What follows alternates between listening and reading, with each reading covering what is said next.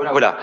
If you agree, we will immediately run into the last session, the panel discussion, with again very relevant issues to be debated, to be discussed. What I would propose is that we will first give the floor to Stijn, Professor Smet, raising a couple of issues, of questions already sent to the four speakers in advance. And then we will invite the panelists to give short or less short answers, but within 10 minutes, 7 minutes, 10 minutes.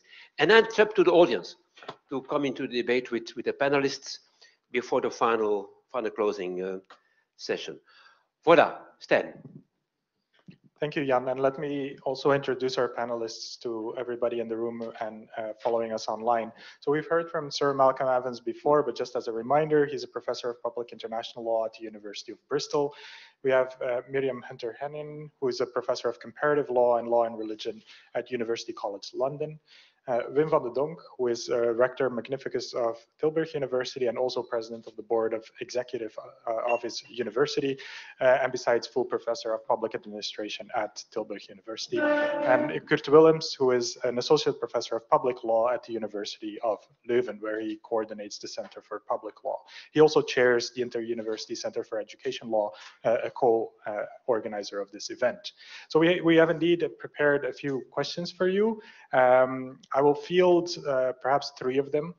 I'll give them all 3, and it's up to you to decide which question you feel like taking on. We'll then go probably in the reverse order back to me, and then afterwards we'll have room for questions from the audience. So the first question relates to who is best placed, you believe, to interpret the principle of neutrality. So several speakers today have highlighted that the supranational courts at the European level exercise judicial restraint when they interpret the requirements of neutrality. And at least some national courts do that as well, while other national courts, such as the Constitutional Court of Germany, which we've heard from, give their own interpretation of the requirements of neutrality. And our question to you as a panel is, who do you consider and why do you consider that actor to be best placed to interpret this rather vague requirement of neutrality, considering the implications that it has for freedom of religion? Is it the legislature because it is the democratic elected body and has that democratic mandate? Or it's supranational courts because the interpretation of neutrality has implications for the human right to freedom of religion? Or are it perhaps national courts who are better attuned to, for instances like constitutional identity at the domestic level? Or is it rather the case that it's more relevant to leave these decisions to local decision makers, to local public institutions and private businesses, because they are better placed to assess the local needs? So you see there are multiple actors here to whom we could delegate this interpretive responsibility. And my broad question is, to whom do you think it's best directed?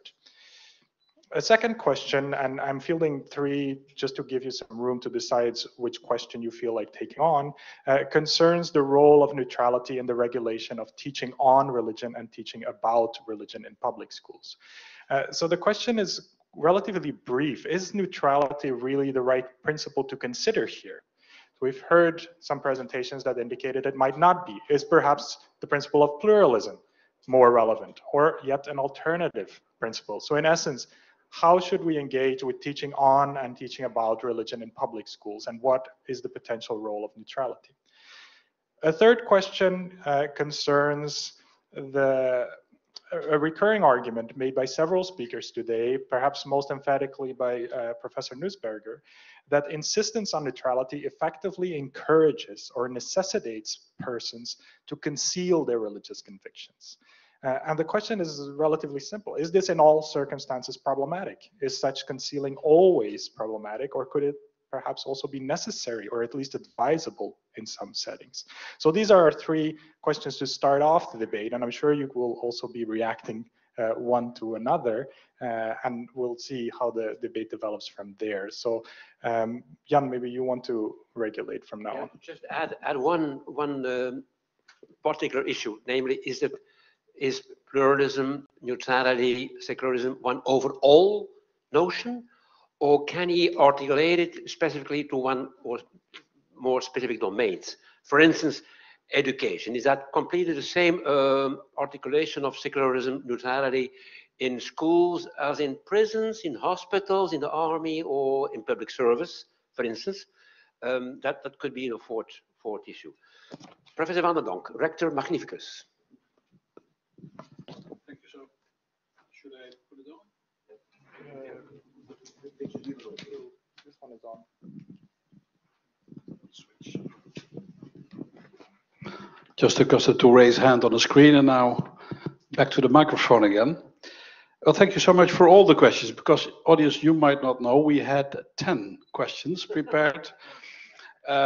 And I already said to Stijn what a rich conference this is. And it's rightfully so, because I think this is, you know, I come from a university landscape in the Netherlands where many people are now stressing the necessity to invest in technology, because that's the future of society. I would say, don't forget law, humanoria, social sciences, because this is, I think it was colleague Pierik who talked about the Gestalt switch in society. And this kind of research and questions are needed to prepare for a peaceful, pluralistic society. So it's very, very important subject, and it's so rich. And I think it was colleague Van Meulen who said he had to digest all the papers and the issues. That's for me exactly the same. And to stay in the gastronomic metaphor, this conference is a kind of marinade that will go on for long, I would say. So many, many issues and questions. But if you ask me to whom I would trust the issues of neutrality, after this conference, it would be completely impossible to answer that question in a way that is just one institution. Because what this conference has shown is that it is remaining an essentially contested concept, which are the most interesting concepts, scientifically speaking, but for the practice of policy making and those who have to take decisions, I think it's even becoming more difficult. But this conference, on the other hand, I think showed us that you can talk in such a way that, well, there is a kind of typology looming, a typology of issues. Jan, it might be referring to specific sectors, healthcare, education, because neutrality in the one sector is perhaps differently to be treated differently than in another one, because it depends, because I never would say that we can, after this, we could not, we weren't able to do that before the conference either, but the conference has shown that we have to elaborate the concept, and it's a kind of overlapping concept. It's, you know, the question is under what conditions we could talk about neutrality. What is that? And even, is neutrality of the state a different kind of neutrality than another kind of neutrality? So as a good conference, more questions are popping up, but to conclude, my first reaction to you is, my contention would be that it would be very dangerous in such a change of times where the Gestalt switch is still taking shape to confine or to make responsible for these difficult questions just one institution. And the second, and I think that Professor Smet was hinting at it this morning, I would say that the learning process in which we have to learn again pluralism, objectivity, neutrality, and so on in a changing societal context, I would prefer the local, the regional, above the national and the international, not as a complete antagonism, but I think for the learning experience, we should not go away too much from where it happens, in the midst of society, in the midst of societal domains, in complex organizations. Of course, and that's my last point, because talking too long is not necessary, I would say. I think it's, in the end of the day, it will be like Amitai Etzioni always called a kind of mixed scanning. It will be concrete practices, local decision makers, local courts, and of course the international ones. You have to organize a process of mixed scanning, which in a way, of course, is already there in the legal field. Let me stop here for this moment.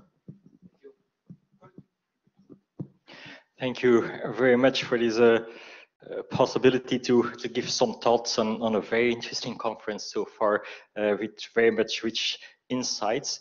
I'm not sure which questions to choose since they're all very interesting. I think I'll talk about the second one, teaching on and about religion, since that's what I'm teaching also at university.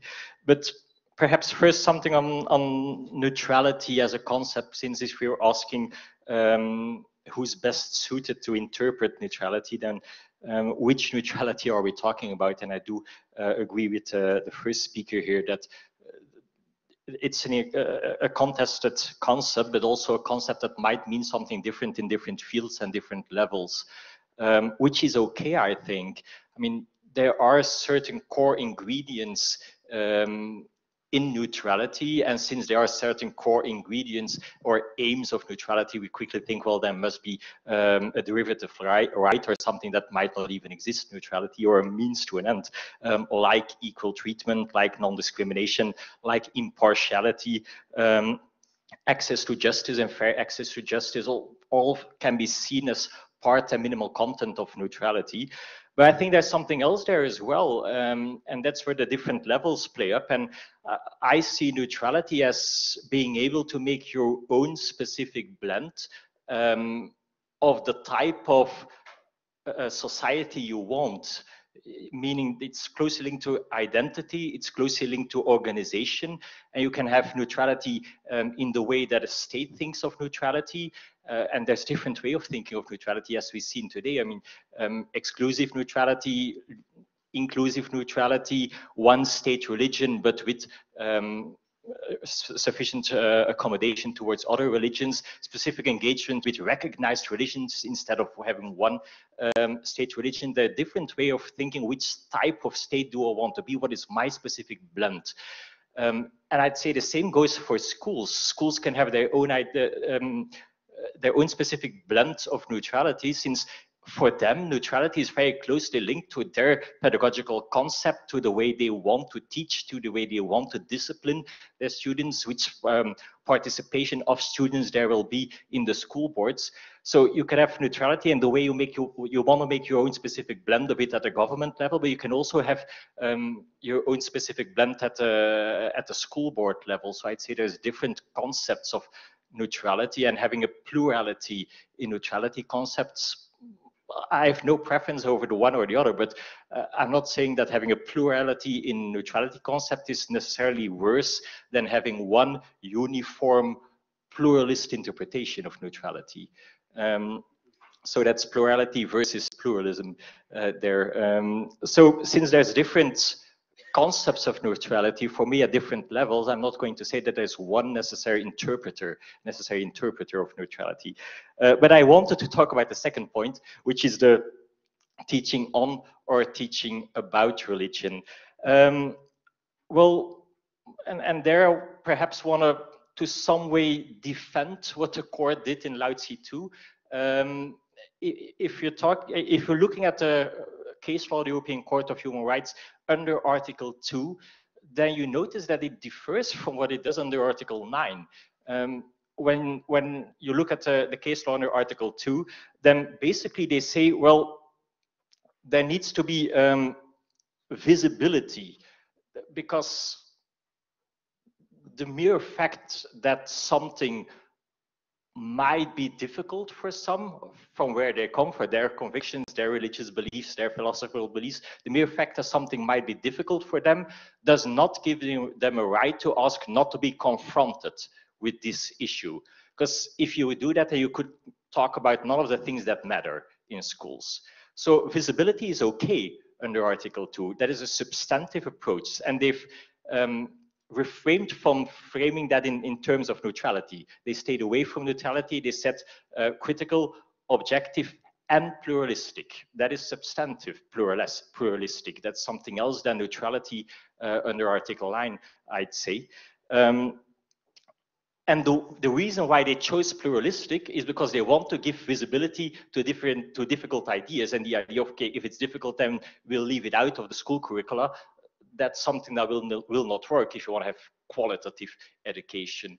So visibility is okay under Article 2. And then under Mansur Yeltsin and Zengin and Volkeroi, they moved a bit further than that. It's not only visibility that is okay, it's also predominant visibility that is okay, if that makes sense in a historic and cultural context. Because if you want to meaningfully engage with your students, then you need to take their culture and their society into account. You cannot just have an abstract curriculum and then copy paste it from one country to the other. So predominant visibility is okay under Article 2. So quantitatively, there's not an issue. The issue is qualitatively. And there, I do agree with what Professor Ringelheim said. It's the absence of preference that makes a difference qualitatively under Article 2. And that's what they do in Volkeroi, that's what they do in the Zengin cases, that's what they do in Mansur Yeltsin. They look at, is there a qualitative reason why this specific thing that is being talked about is not results in something that is a preference. And a no-go for them was going to religious practices, going to mass, citing verses from the Quran, because that is qualitative. Then you engage in religious practice. So that's what they say under Article 2, and that's very different from the approach under Article 9, which goes to what's a legitimate aim and then the proportionality sensu stricto. There's a different substantive approach under Article 2. And that makes sense to think about that, since we've talked about Lao Tzu 2 as if it were an Article 9 case, but the court chose not to. They specifically chose, we will treat this as an Article 2 case, because they moved on from curricula through Valsamis to activities in the school. And then in Lao Tzu, they said, okay, and now we'll look at the way the classroom is dressed up and what hangs on the wall, and we'll treat it as an Article 2 case. And then they made the same reasoning that I just said. Is there visibility? Yes. Is there predominant visibility? Yes. Does that result in a certain preference? And there they say no, and you could say they make a wrong claim there. But what they say is, okay, it's there. But what is also there is the fact that the pupils can wear religious clothing. What is also there is the fact that the girls wear headscarves. What is also there is that you can take optional courses in other religions. What is also there is the fact that the Ramadan is, there's festivities for Ramadan within the school.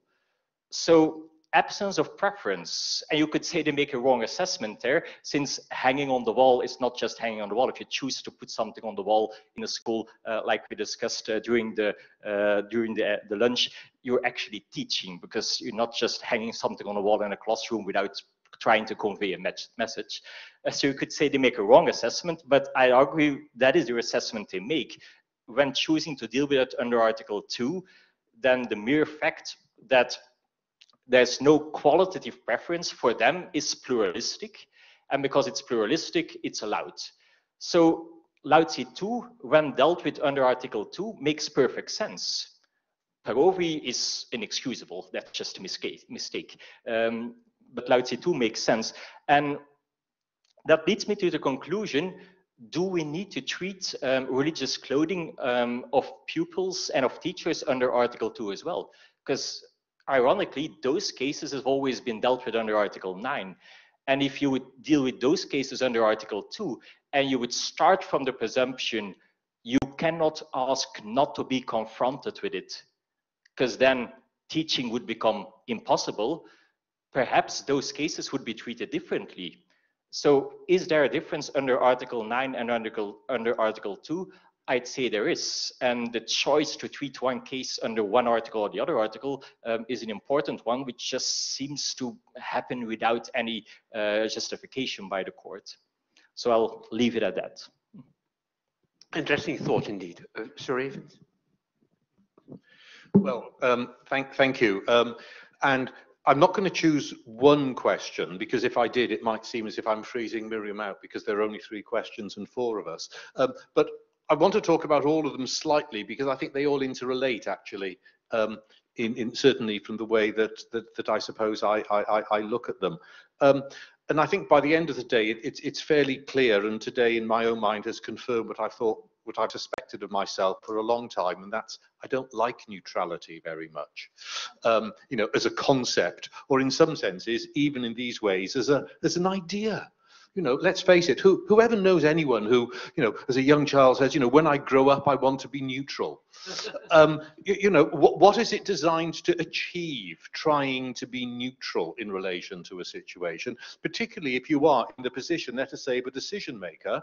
Call yourself a court, call yourself a legislature, call yourself a local decision-making body or a regional decision-making body. It's in the words, decision-making, court, judgment. It's all about coming to a position and coming to a conclusion.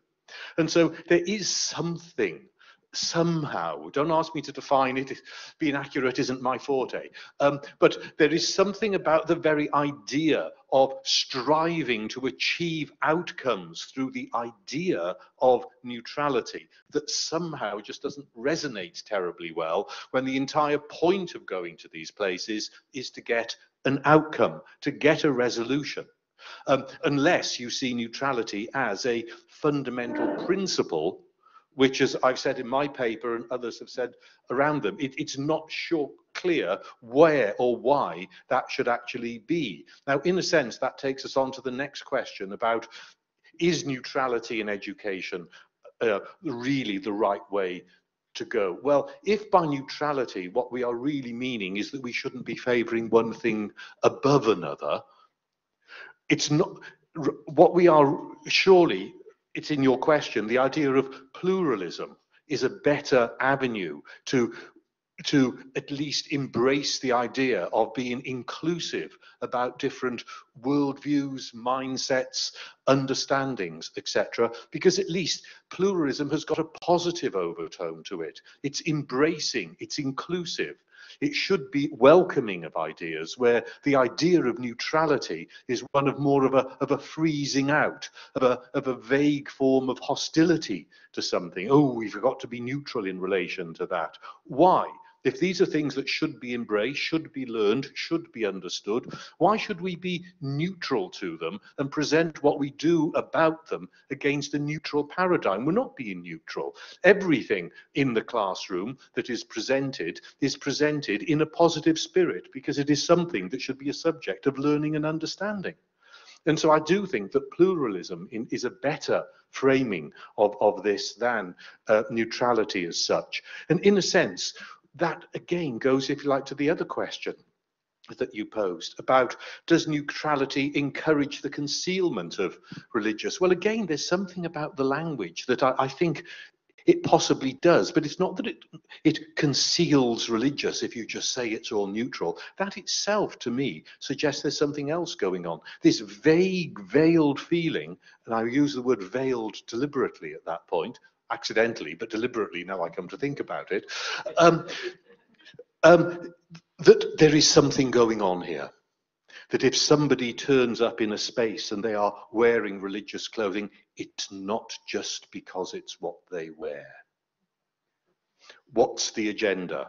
There is something hidden going on. What does it mean that someone who is giving a visible representation of their religious beliefs is fulfilling this role, fulfilling this function, doing this thing? What's going on?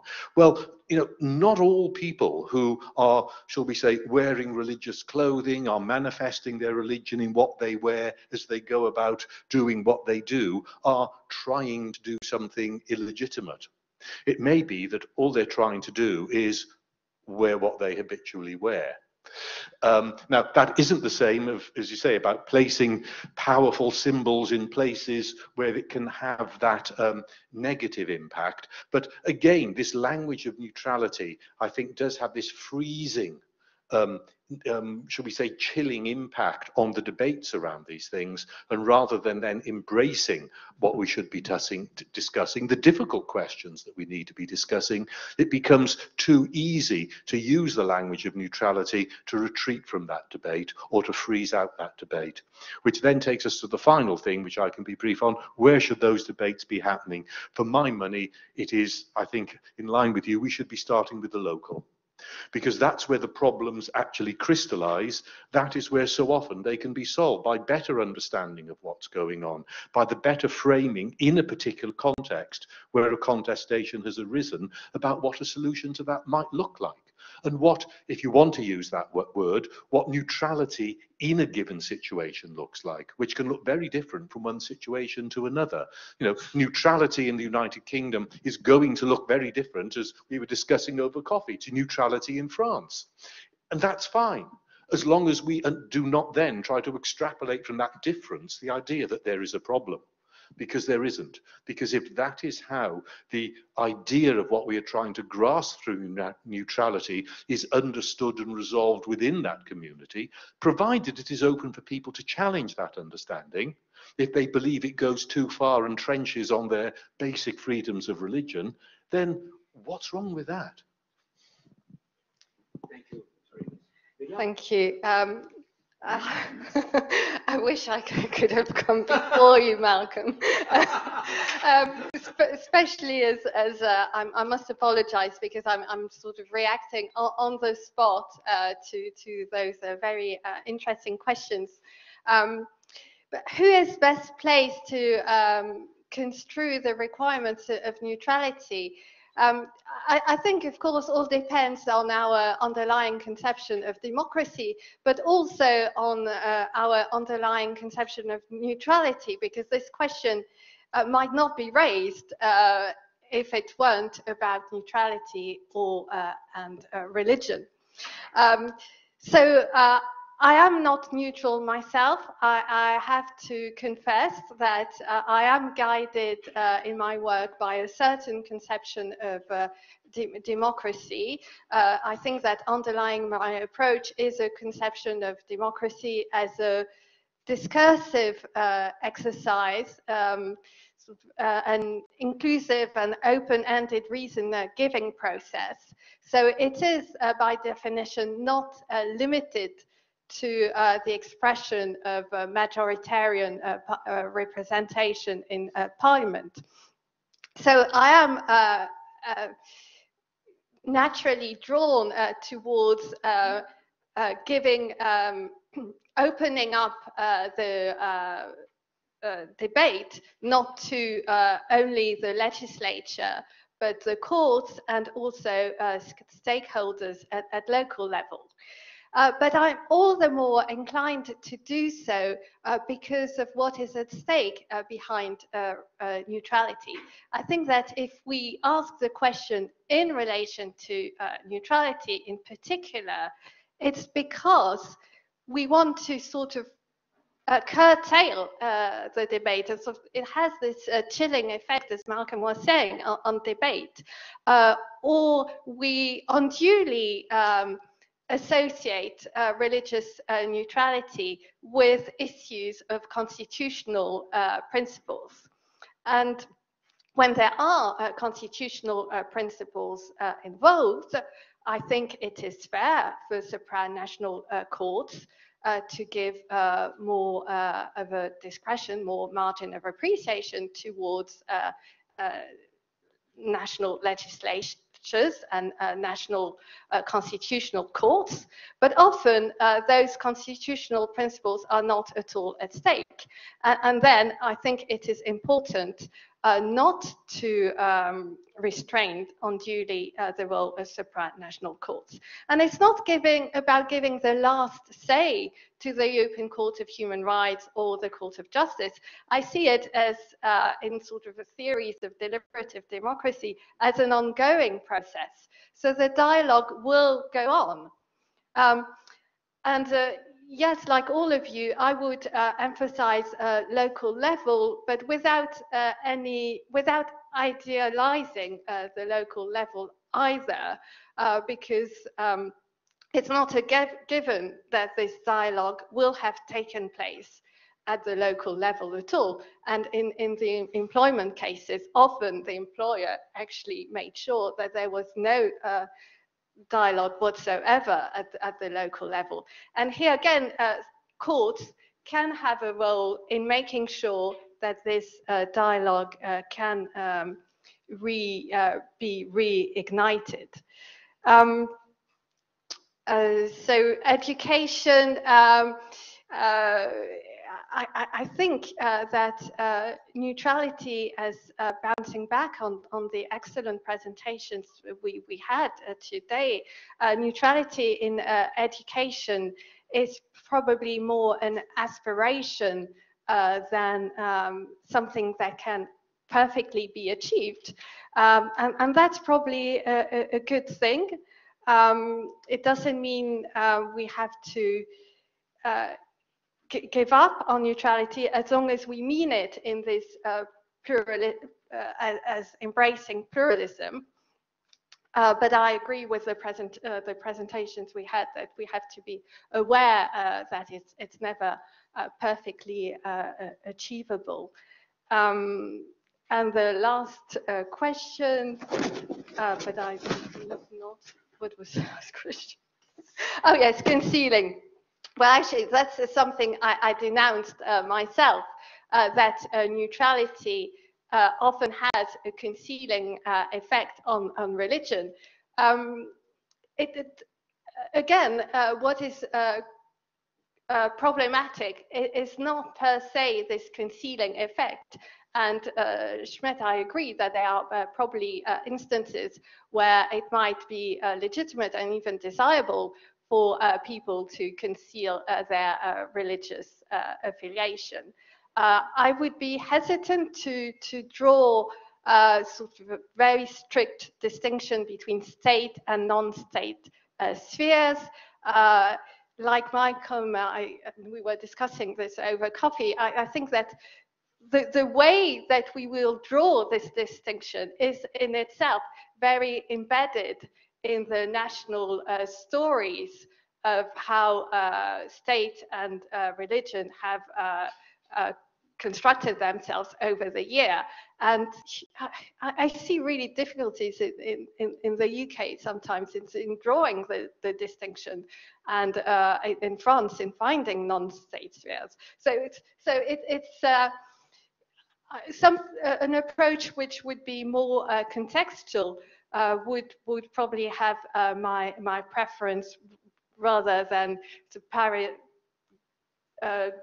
principal divisions as a starting point. But concealing religion is problematic when it's done under the guise of an abstract notion of religious neutrality, because then it is never justified, and that's the problem. Thank you, Myriam. Okay, I would love to comment your comments, but no time, definitely no time. But there is sometimes sharp time for reactions or comments, questions from the audience. Take this as a unique opportunity to raise your ideas in the very last session. Yes, Ben, Professor Vermeulen.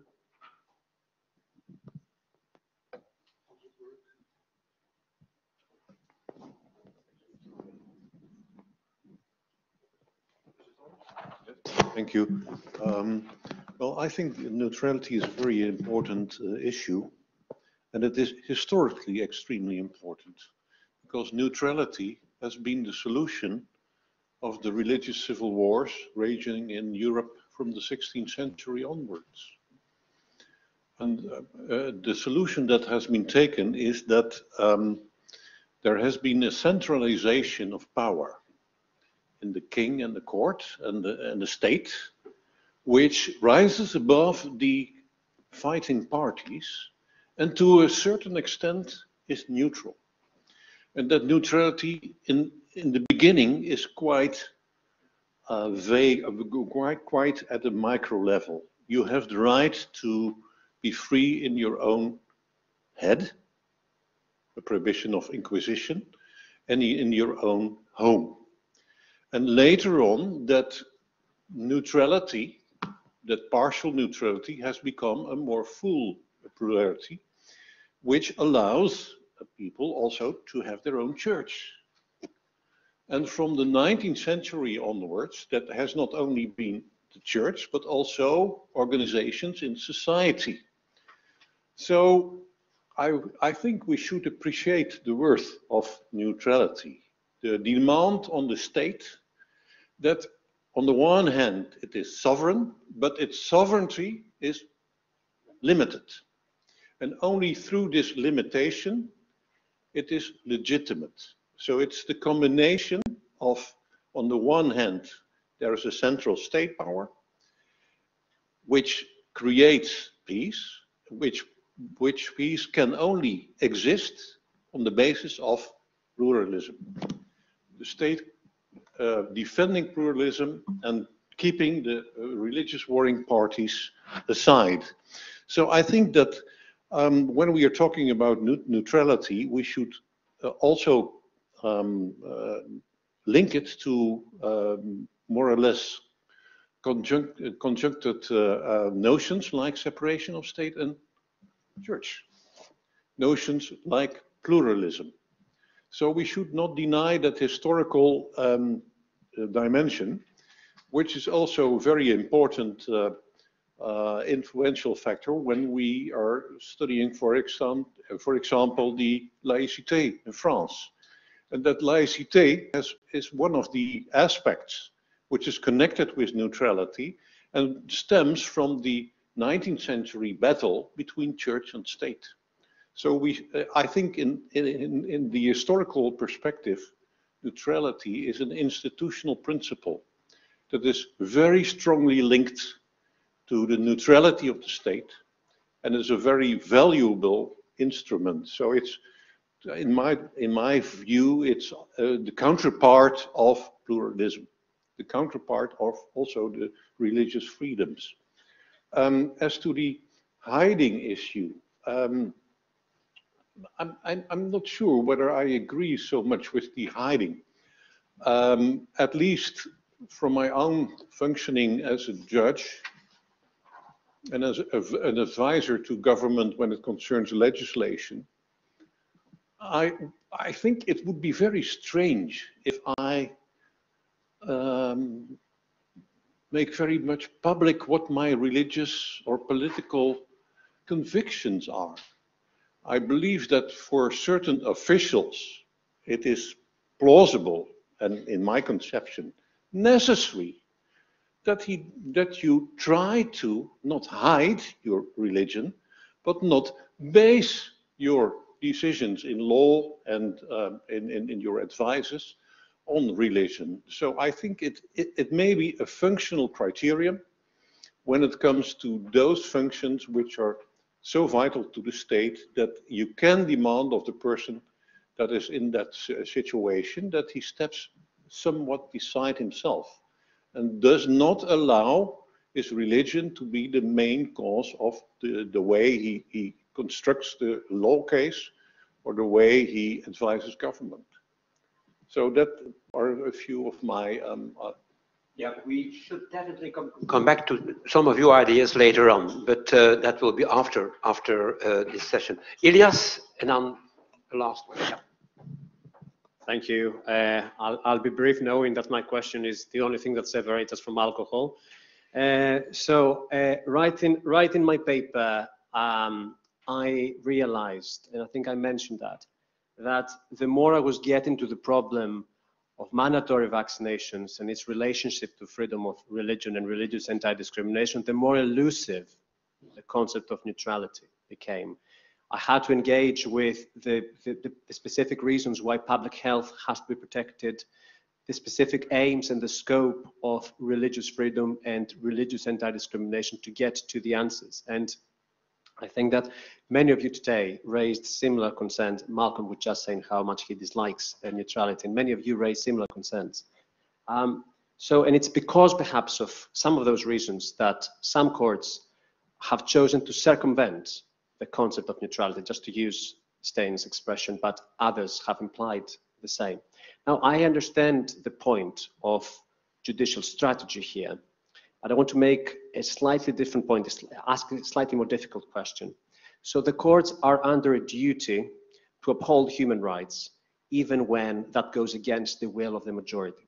Now, given the limitations of neutrality that we discussed today, and given the fact that we know that the concept is being used sometimes to further the exclusion of certain groups, do you think that human rights and constitutional courts are to some extent under a duty not to use neutrality or to limit the use of neutrality? And under what circumstances would that be?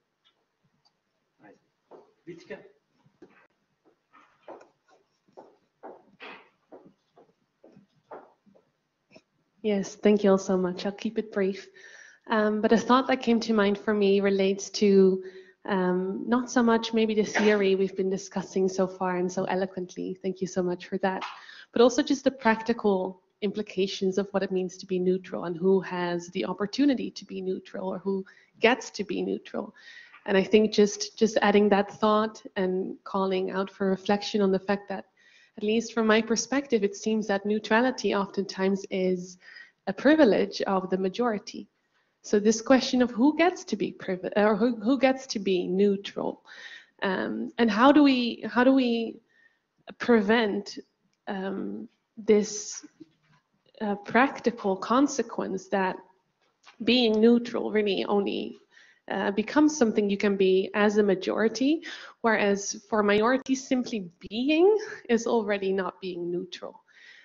So of course this relates to certain religious expressions, certain religious practices that are interpreted as symbols but may just be practices. But also this question of, for example, something that fascinates me, and I'll keep it really short, but the fact that, for example, when we look at judges, we do think that it makes a judge no longer neutral when the judge wears a hijab, wears a headscarf, or wears some sort of religious symbol or political symbol. But we don't look at gender and how gender influenced the decisions of the judge, or we don't look at race or ethnicity and how that influences. Just coming to say that there are many aspects that influence our life and influence our view on things, but I think it won't happen as often that a white judge is accused of not being neutral in a case dealing with race, whereas perhaps a judge of color would be accused of not being neutral. So just adding that as food for thought. Good point. Thank you so much. So let me invite the four panelists to answer briefly some of the questions and also to formulate some final thoughts. Professor van der Donk. Yes, it's inspiring to ask the question, is religious diversity a specific kind of diversity, or is it different from other kinds of diversity, which is an intriguing empirical but also conceptual question. Of course, what Ben Vermeulen said is true and was true in that specific historical context, and it remains to be true in a sense. But when there is a kind of gestalt switch, and I'm coming back to the metaphor of neutral, to being neutral as a sword or a shield. And I think both are, in a way, uncomfortable. I think neutrality has to, if you want to have a metaphor, a kind of an open table in which conversation never can stop, because the conversation is done in such a way that the conversation cannot be continued. It's so a process, an attitude, more than a sword or a shield, stricto sensu, I would say. For me, it's related to the notion of tolerance. And tolerance is not just, it's your viewpoint, this is mine, we're okay. The real tolerance is that you have to bear and even to suffer the idea that your idea might not be the correct one. You are convinced, but there is another idea. And the mere notion of tolerance is that I'm invited to even doubt on my strong beliefs.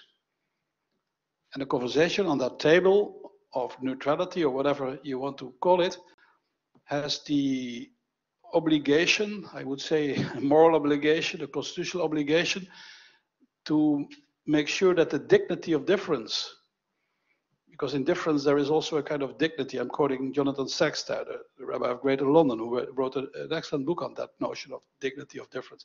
And this is why I said this is such an important debate, because what we are talking about is what do we need, under what conditions can we accept that neutrality is that useful fiction, because in a way it's a fiction.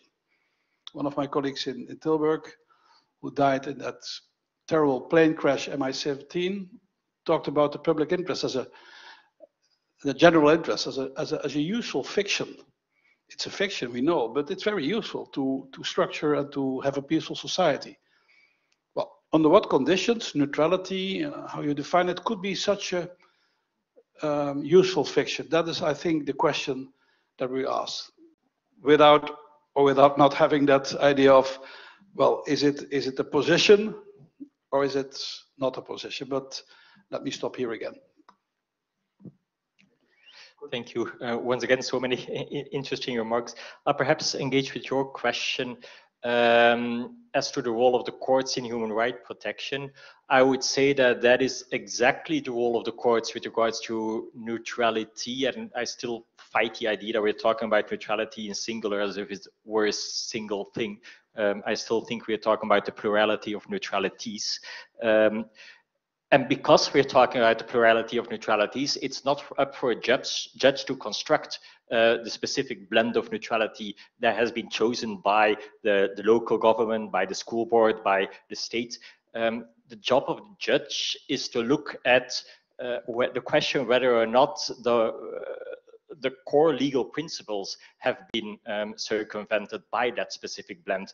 And by that, I mean the words I started with in the beginning: equal treatment, non-discrimination, impartiality, and seemingly impartiality if we're talking with access to justice, as well as core human rights, knowing that since we're dealing with the plurality of neutralities, that perhaps the specific interpretation of that human right might differ. But that is a job of a judge. And avoidance is perhaps too negatively framed, because it's not avoiding the question, it is tackling the question when that's what the job, what the judge is doing. Thank you. To be brief, so much again in what has been said, but you know, are human rights bodies or courts under a duty to limit the use of neutrality? Again, I would say it simply depends on what is being spoken of at the time. If we delete the word neutrality and write in impartiality, in most of the instances we're talking about, when one's looking at the judicial function, I think we capture what is actually meant here, that we expect those vested with the privilege of decision making on our behalfs at all levels to undertake and exercise that task with the seriousness and the dignity and the impartiality that the granting of them of that function has given them. And I think that I think is one of the essence of the, if you like, the compact that we have within the systems that we have. And when we feel that people are not acting or acting partially and not acting impartially, then that is the thing that, of course, really triggers a response in us. We want to feel that the positions that are being advanced are being taken seriously and are being evaluated seriously, but the result of impartiality does not need to look like neutrality in terms of what its outcome. The process should be neutral as to the biases within the system, but the outturn of it, again, is neutrality a goal? It goes back to what several have argued. It is a tool, a means to an end, to give greater weight or validity to the outcome, of the process. Just turning briefly to some of the other remarks, it's quite interesting. Again, it goes to this business of what is appropriate in different countries, different historical traditions and emerging traditions about what is visible or not. What should a judge wear, for example? Well, there's doubtless, you all know, in the UK they still all wear 17th century court garb, as if they're still trotting out of the the courts of William and Mary, with their powdered wigs and all the rest of it. I kid you not.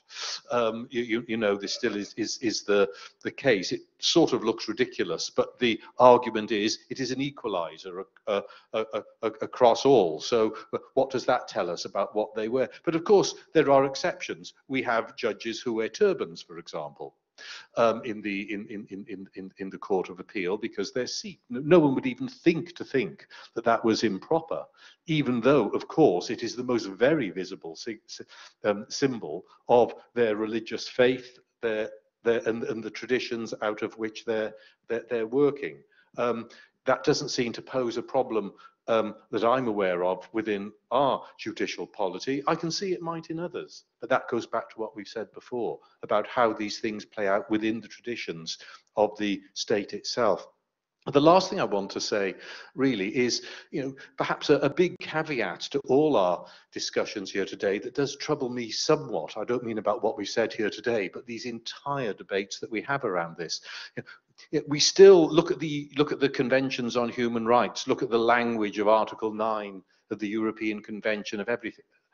It is still conveying an image of religion which basically is voluntarist and one based on personal piety. To use a phrase said, it starts in the head, then it goes to the home, how further it can go. Well, of course, for many others, in very many other parts of the world, that is not even the beginning of how they understand the concept of religion, not even the content, but the concept of religion.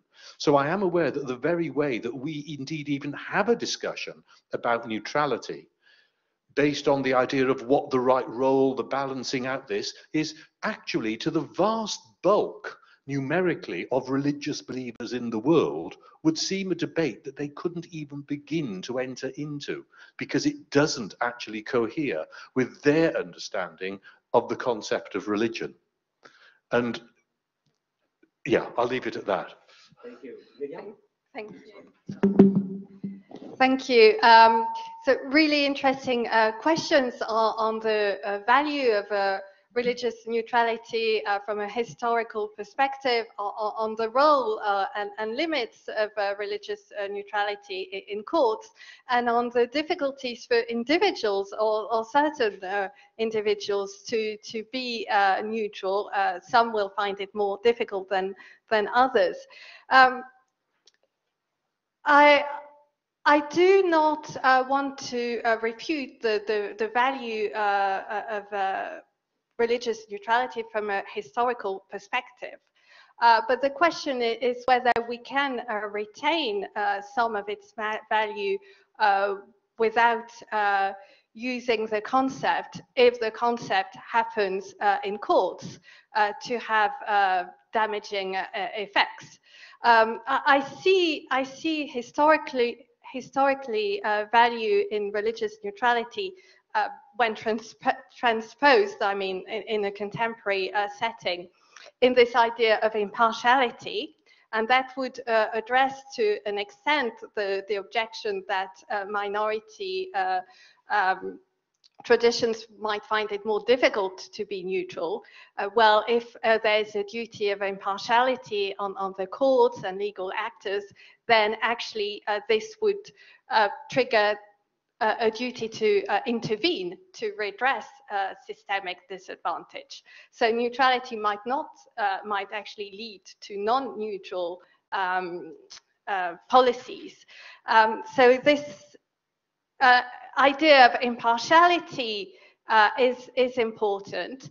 There's also, through religious neutrality, as you mentioned, this idea of non-interference into religion. And I think this is also something that should be retained, this idea to avoid encroachment upon religious spheres, this idea of separation, which is at the heart of democracy as well, between the state and religion.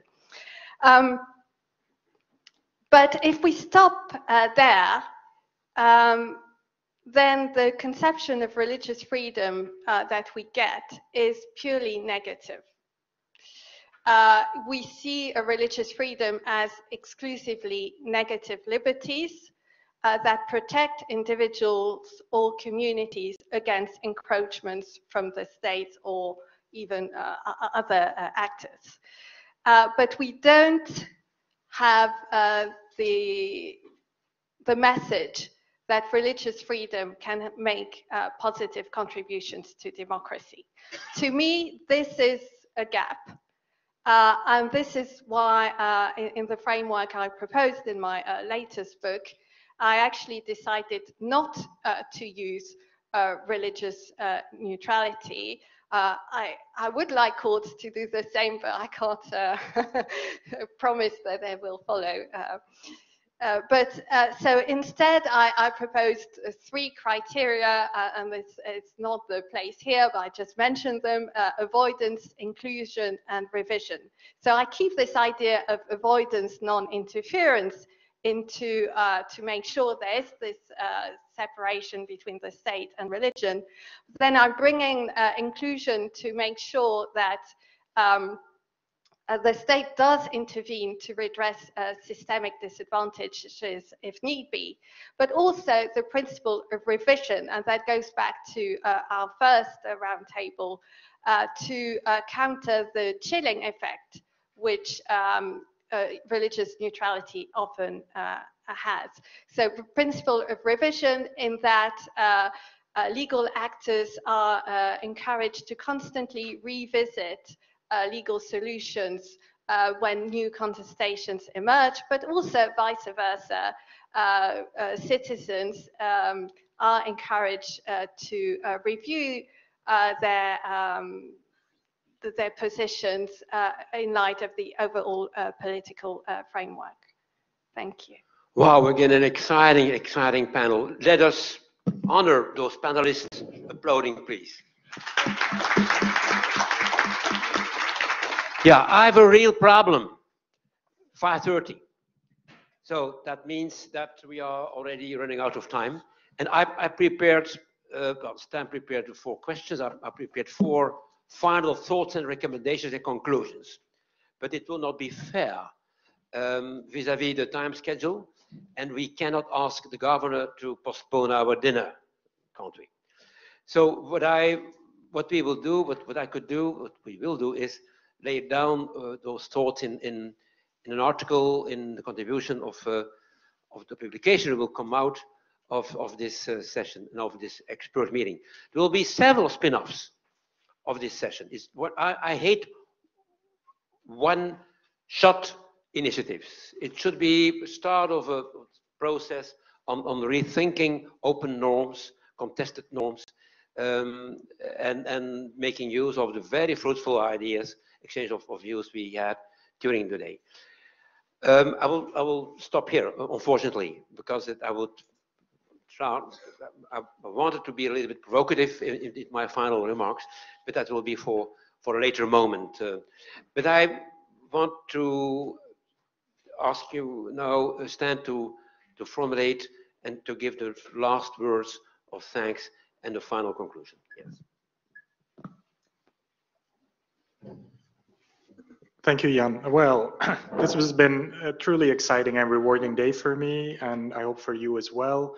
I will be processing the ideas and arguments that we heard today for weeks and months to come, and hope I ever arrive at the end of it. We briefly want to address some words of thanks to people to whom thanks are due.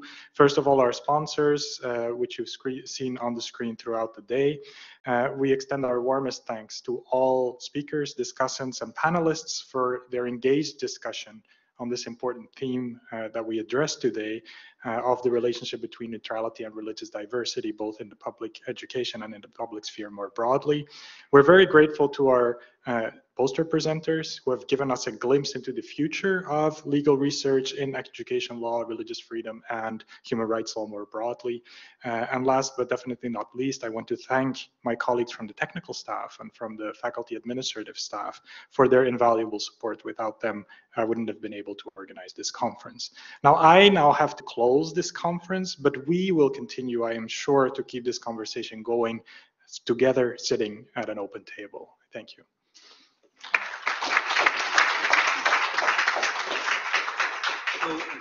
We will gather at the lobby of the hotel to go to, in group, go to the residence of the governor at 6:30. Does that make sense? Yes, 6:30. Okay, see you there. Shall we thank those two there? Thanks very much.